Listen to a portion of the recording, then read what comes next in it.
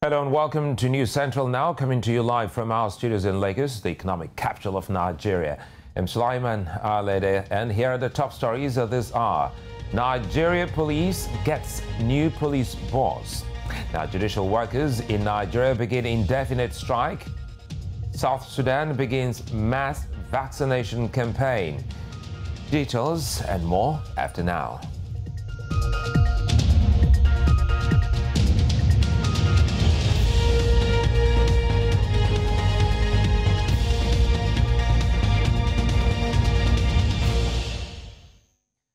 We begin in Southern Africa, where Zimbabwe is close to rejoining the Commonwealth of Nations as re-engagement efforts continue to bear fruits.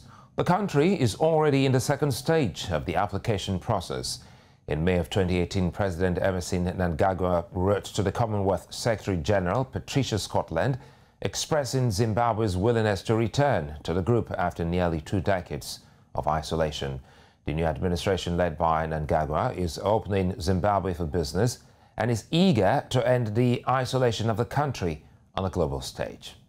For more on this, I'm now being joined by Ivan Vava. He's the Executive Director of Crisis Coalition in Zimbabwe. Good to have you join me, Ivan. Now, in 2018, Zimbabwe applied to rejoin the Commonwealth 15 years after it quit the organization of former British colonies. Has anything changed since then? Well, nothing much has changed in terms of the situation on the ground. Yes, of course, President Mnangagwa and his administration are desperate to be back in the League of Nations, that is the Commonwealth, also trying to end Zimbabwe's isolation. You know that in 2000, Zimbabwe was slapped with sanctions by the US and also by the European Union, and subsequently 2003 they exited the Commonwealth.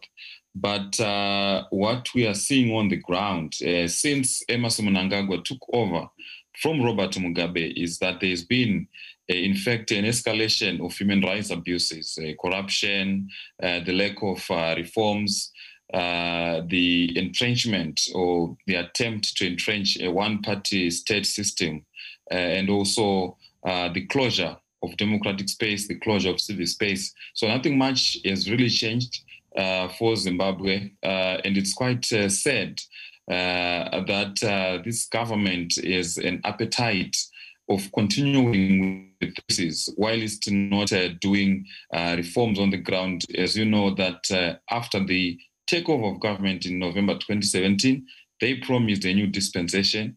They promised to end years of abuse. They also promised a change in the manner on how the country was being governed. So in a way, we can say that what's to do for them to be readmitted again into the Commonwealth.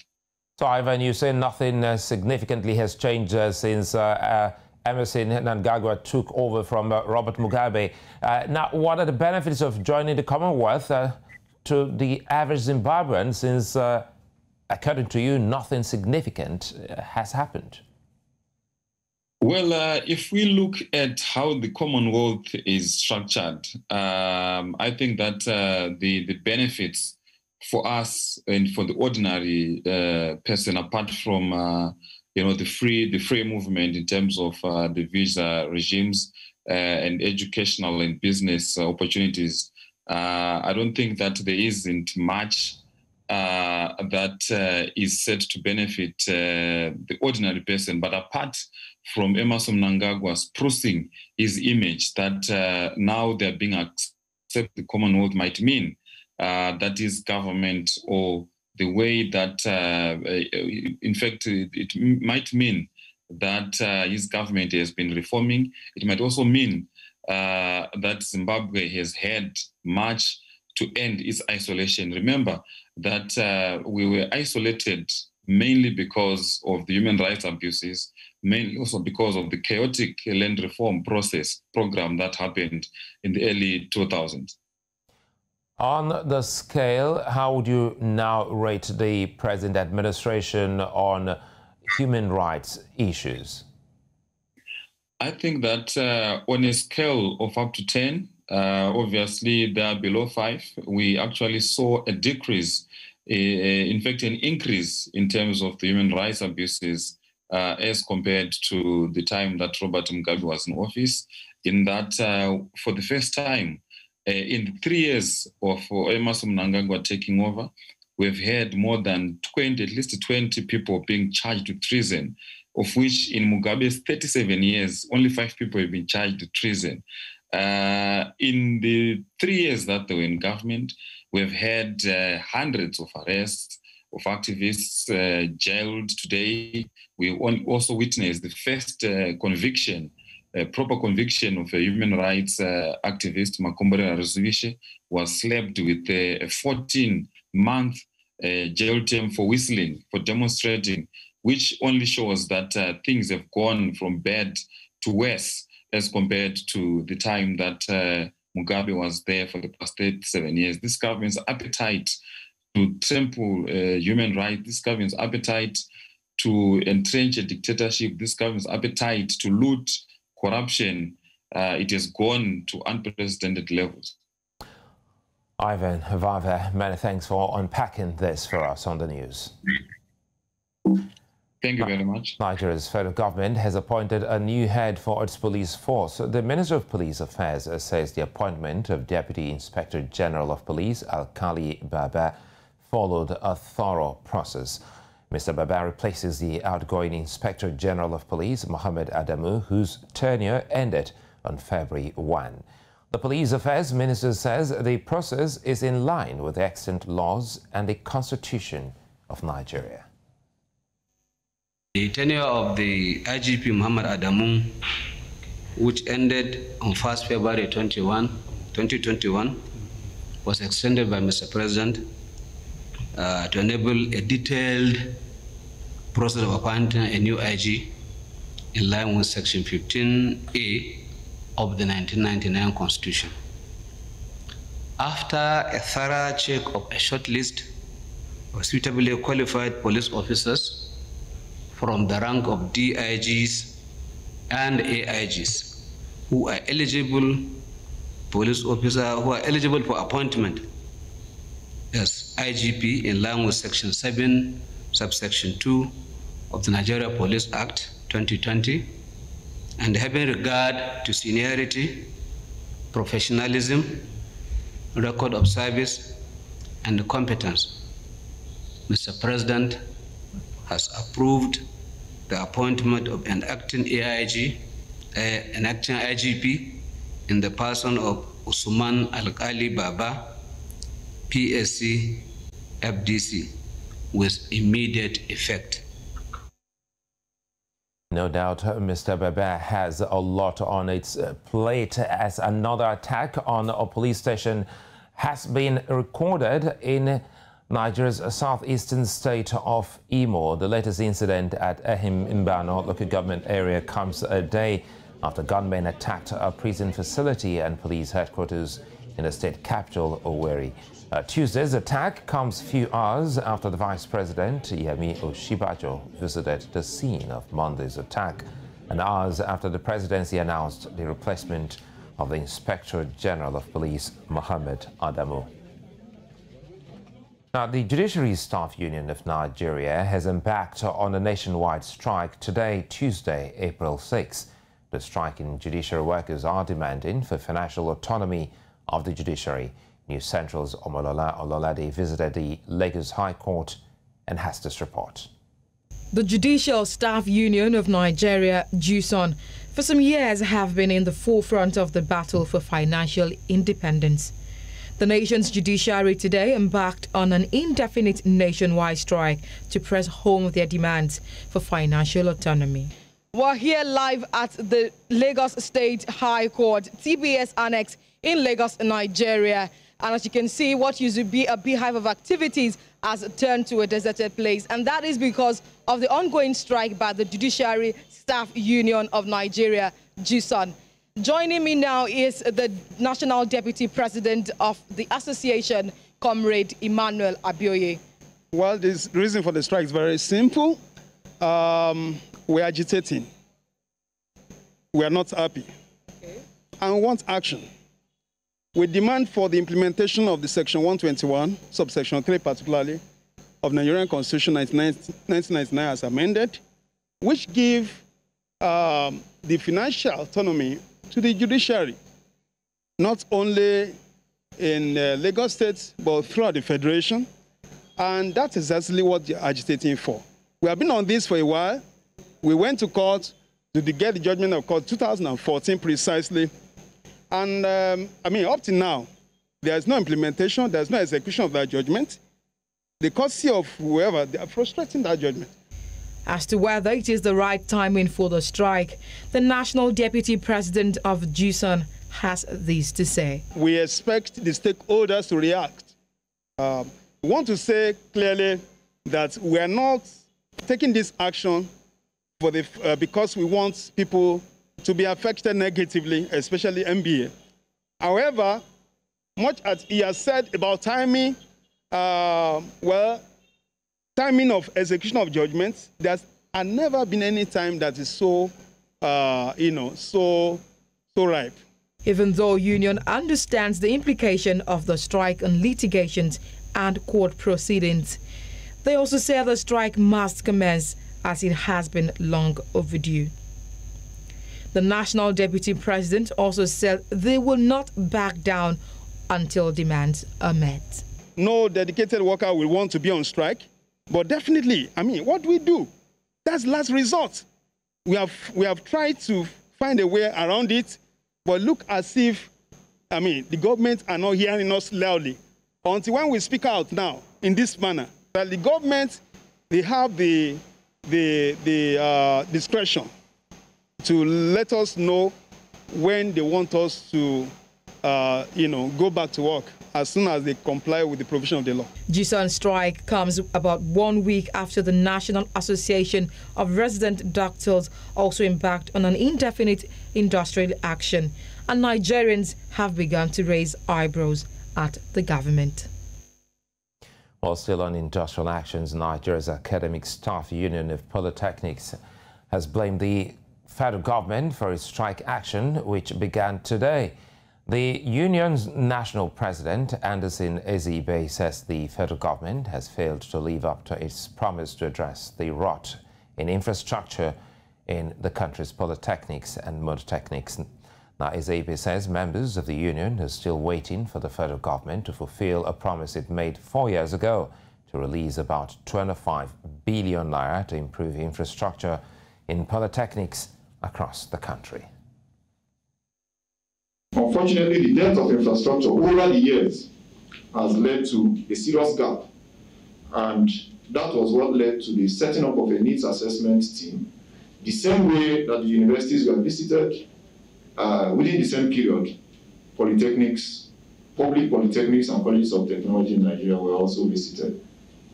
In 2017, when our union went on strike, the Honorable Minister seated here did so much and so well in assuring us that a revitalization fund was going to be made available to the sector to the tune of 25 billion. In fact, we went as far as documents were presented to us to the effect that the release of these funds were in process, and this was supposed to be done in lieu of the implementation of the needs assessment report. 4 years down the line, no public polytechnic or college of technology in the country has received any form of funds under this subhead of revitalization. The President has approved the councils for all the polytechnics, and I think we are just waiting for this break to pass. I believe they will be released immediately. You will be called for the meeting of the Rapid Response Committee in the shortest possible time. I give you my assurance that they will all be attended with dispatch. In the meantime, the number of Nigerians being repatriated from Saudi Arabia in the last 3 days has risen to over 1,000. The Director of Consular and Legal Department in the Ministry of Foreign Affairs, Bolaji Ankiremi, said 653 returnees arrived to Nigeria in the last 2 days. He told News Central that Nigerian missions abroad are always ready to help Nigerians with immigration issues in any part of the world. Well, these are a combination of several things. A lot of them certainly they were without authorization in their host countries.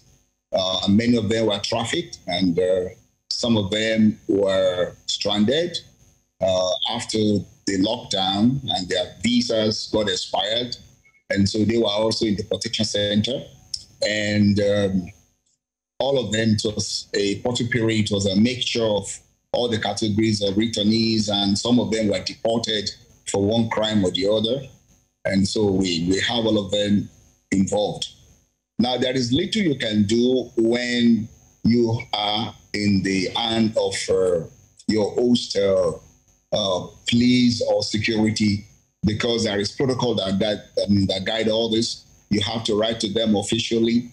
And most of the people who have already been arrested do not have access to telephone. They probably have someone to call, and then it's getting the third party. But there are protocols we follow in diplomatic circle. Whenever your national is in either prison or is in detention, you write officially to the host, and then you are granted access to them, and then you can take care of their welfare. You can cater for them if it is allowed in some places. While staying in West Africa, 8 people have been killed in the latest attack in Burkina Faso. 3 police personnel and 5 members of a civilian anti-jihadist force were killed when joint units of gendarmes and volunteers for the defense of the motherland came under attack in Gunmen province. The attack was confirmed by security sources who said the joint patrol was attacked by several dozen men on motorbikes.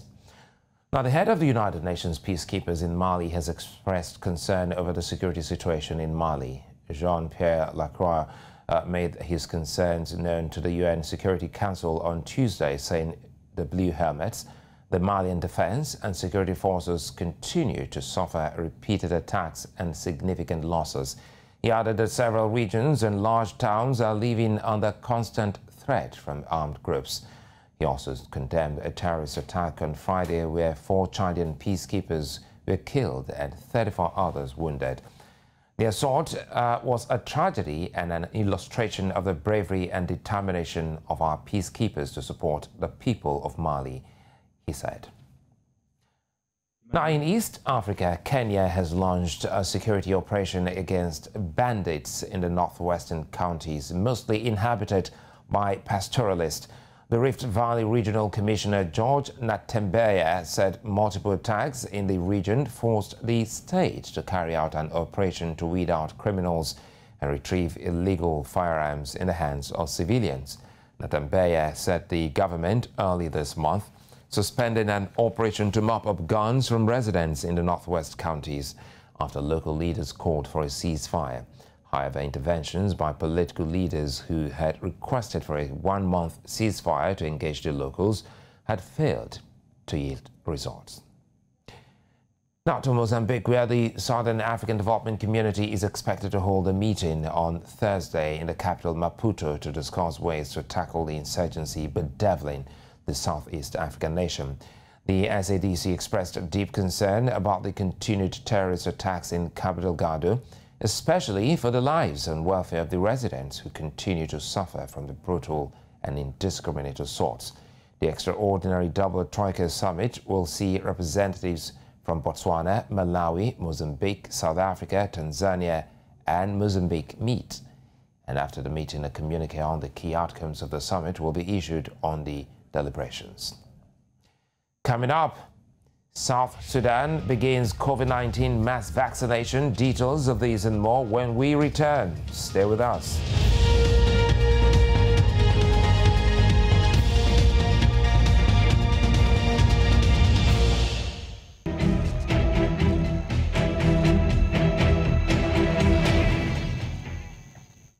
South Sudan today rolled out its COVID-19 mass vaccination drive on joining the world's efforts to tackle the pandemic through inoculations.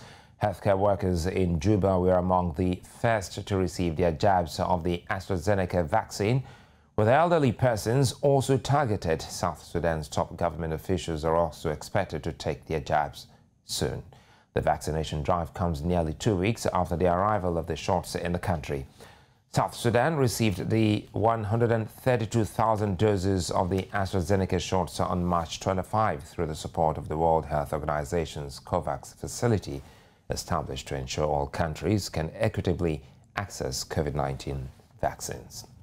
Now, South Africa has signed an agreement with Pfizer Incorporated for $20 million shots of COVID-19 vaccine doses, boosting plans to start mass vaccinations from April.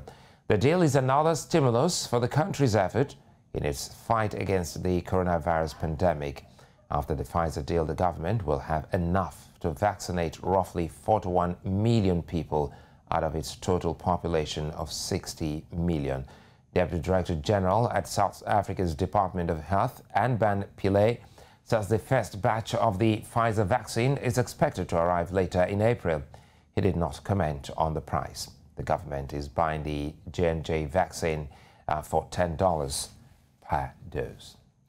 Now, Zambia will review its response to the COVID-19 in order to analyze the strengths and weaknesses. Minister of Health, Jonas Chanda, said the review of the multi-sectoral response was critical in preparing for the probable third wave anticipated to occur during the cold month of June and July. The Zambian minister said the ministry has continued to explore additional options for vaccine acquisition through its three-pillar strategy. He says Zambia is closely following the outbreak of the third wave in some countries and putting in place measures that may avert or reduce the impact of the third wave. The country has recorded over 1,000 COVID-19 related deaths.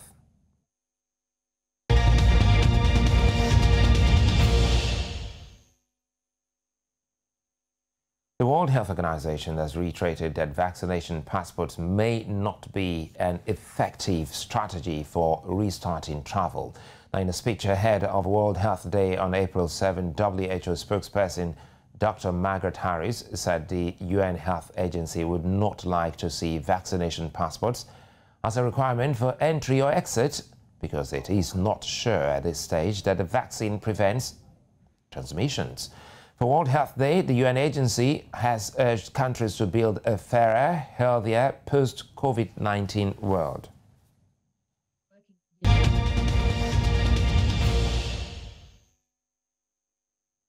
Now, recently, Russia hosted some African countries in its second investment summit and is looking for directions and opportunities in terms of industrial and investment cooperation.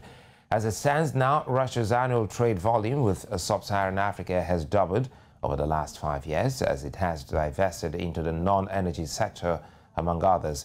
Earlier, Søren Vandanyan, Vice President of the Moscow Chamber of Commerce and Industry, was on Business Edge. He sheds more light on this. Have done a very interesting steps in new technologies. And I want to say that Moscow also grew its export to Africa for 7%. And now it's about $2.4 billion. It's Moscow companies. And I want to say that it's already, Moscow has 22% in non-energy, non-resources export of Russian Federation, of the whole Russia.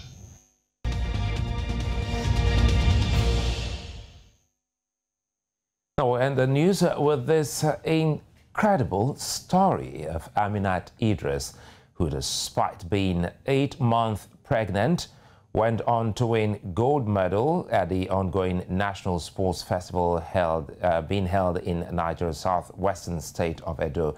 Idris was victorious in the mixed Pomse category. She was representing the southwestern state of Lagos at the tournament.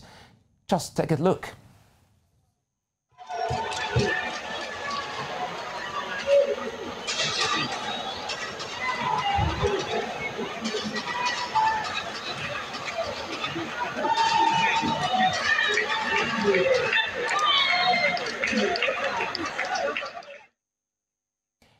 A karate kid in the making, you would say. That's the news at this hour, but before we go, let's take another look at some of the top stories. A new Inspector General of Police has been appointed in Nigeria. Judicial workers in Nigeria have begun an indefinite strike, and finally, we're told you that South Sudan has begun its mass vaccination campaign. Follow us on social media. We are at News Central TV. You can also catch up with our news and programs. Just download the News Central TV mobile app on Play Store and iOS. You can also watch us live on Star Times, channel 274. I'm Sulaiman Aled. Many thanks for watching.